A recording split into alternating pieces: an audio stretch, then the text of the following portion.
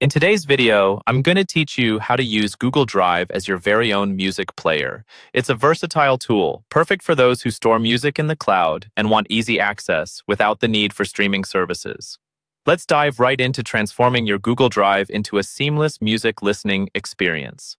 To start, make sure you're logged into your Google account. This is key since you'll need your personal access to Google Drive. Once you're in, head over to Google Drive by navigating to drive.google.com. Now that you're on the Google Drive interface, it's time to create a dedicated folder for your music files. This will keep everything organized and easy to access. Simply click on the plus new button in the left-hand corner and then choose Folder.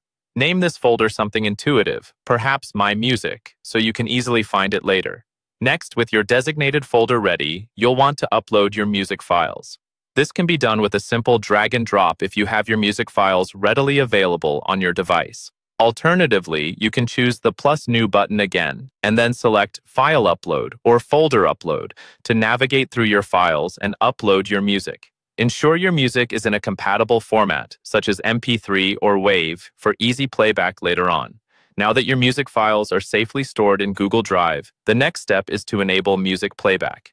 An effective way to do this is by using a third-party music player app or extension specifically designed to integrate with Google Drive. One popular option is a web-based application called DriveTunes. Head over to the Chrome Web Store, search for DriveTunes, and add it to your browser. Once installed, launch DriveTunes and follow the prompt to link it with your Google Drive account.